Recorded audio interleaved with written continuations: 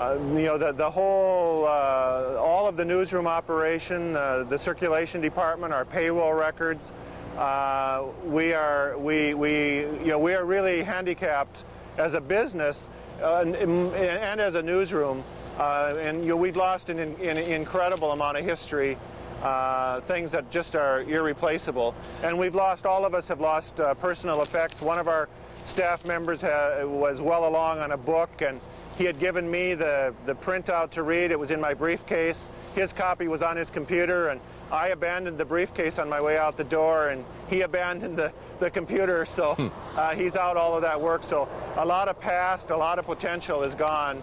I saw your headline yesterday that said, "Come hell and high water." What's your headline today? You know, I don't know, because the guy who's doing the front page is in St. Paul, and the paper's here yet. We see the pictures, Mike, and obviously those give you some sense of what's going on physically, but we can't feel what's happening there among the people. Can you give me any sense of it? We're still standing. We're still standing, and we're facing the right direction. We're facing uphill, and we're starting to put our lives back together, individually and as a community. We're going to make it. It's going to be very, very difficult. I just heard from you, actually, that I'm not going to be back in my house. I'm not going to be able to see my house for 3 weeks. And that's very, very hard. It's very hard to think that I'm not going to be able to have a place, really, for that long. And then not to have any idea of what it's going to be like and what we're going to have to go through to make it livable. So it's hard. Well, Mike, I appreciate you joining us this morning. These are long days. I know it takes, you have enormous logistical problems to overcome to publish the paper, and I appreciate both you doing that and you're being with us. You talk about the indomitability of Grand Forks and great institutions like the Herald. Thanks for being here. Good luck to you. Thank you. This paper looks like it said Clinton will see the devastation, and he did get a bird's eye view of that today.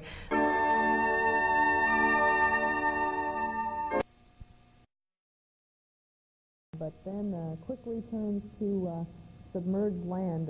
Here we're flying over around the area of 32nd Avenue South, and we are heading east toward 24th Avenue, I believe. And this is 24th Avenue South right here, I believe. Again, some areas look high and dry, but the access to them is dory. I believe these are the pictures shot by Aaron Quanbeck as he flew with the... Would that be accurate? That appears to be some of what we looked at earlier today. Aaron was flying in the as a pool reporter in the helicopter that was up at the same time accompanying the president along his flight. And now we get into the areas where there is more water. I was up on the roof of WDAZ today to catch a glimpse of the presidential helicopter flying by, and got a picture of that for my flood scrapbook, I guess you could say. He will have quite a story to tell once he gets back and talks to members of Congress about the flooding situation here in the greater Grand Forks area. They circled the city a few times and got quite a view from the air. We mentioned it at 6, haven't mentioned it here, but 5 cabinet members with the president today. Quite a show from Washington, D.C., almost clearing out the top level of government to come to basically what they would consider tiny Grand Forks. Obviously one of the top 5 population centers in North Dakota, but to them probably a very tiny community, although the president did say he'd never seen anything like this in a community this large, having to have evacuated 90% of its residents, and on the East Grand Forks side, basically 98% of its residents have left East Grand Forks. We certainly know that we take some complaints that we have not shown enough of East Grand Forks, and that's what some of this images will show you. Today, unfortunately, most of our coverage focused on the Air Force, as many of our crews, you can't ignore the president coming to town. That's why we appreciate being able to bring you some of the ABC feeds. Those people in town have been very nice to us, and hopefully we've helped them out some, and they've helped us out. And that allows us to do some of the other things as we try to cover the president with our small staff here at WDAZ. Okay, we're going to maybe change tape machines here. The agriculture industry in this area, along with the state mill and elevator on the North Dakota side, that appeared to be fairly dry in some of the earlier pictures that we have seen of that facility, and so did the American Crystal, but obviously without water. American Crystal is probably having trouble. I believe they are on the city water system. Again, some homes in the outlying area of East Grand Forks.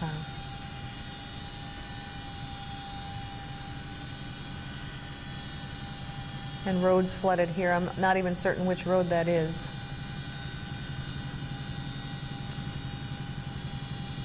But as you take that perspective, that horizon, and realize that you're looking into the distance for miles and all you see is water.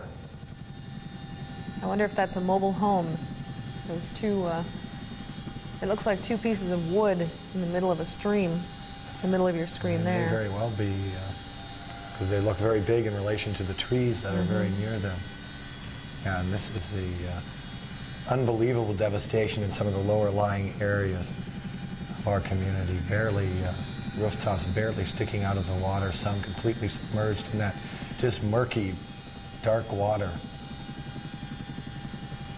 Again, East Grand Forks under a mandatory evacuation order, and understandable too. Jane, we look at these, sometimes we've seen these the second or third time, and it's hard to imagine that this is really our community that looks this way.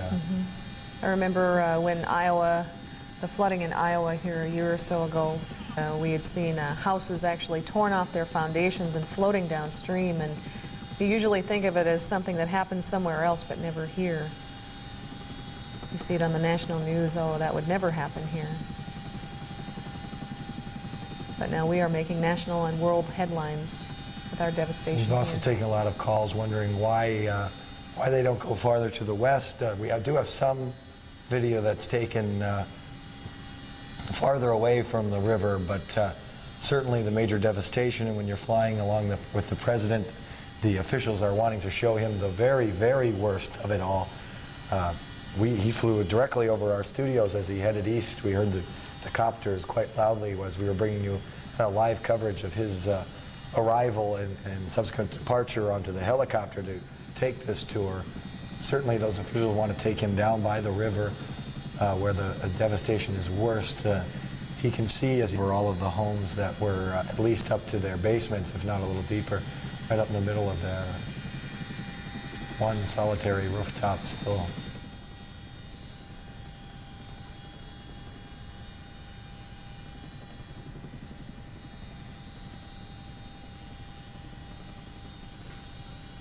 Again, the president heard the stories of hardship from members of the communities of Grand Forks and East Grand Forks and city officials, two very moving stories.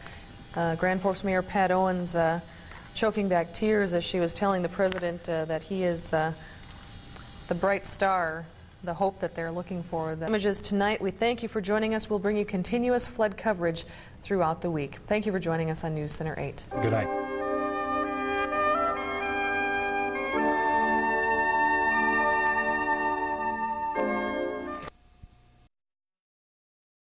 Just done a spectacular job cutting through red. Doing its job, it stemmed the flow of water into the southwest corner of town, saving 2 schools and hundreds of homes. But east of Washington Street to the river, it's still transportation by jet ski or boat.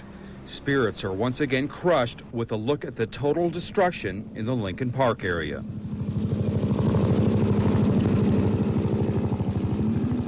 Certain areas seem to be going down and others seem to be still flowing strong and staying about the same.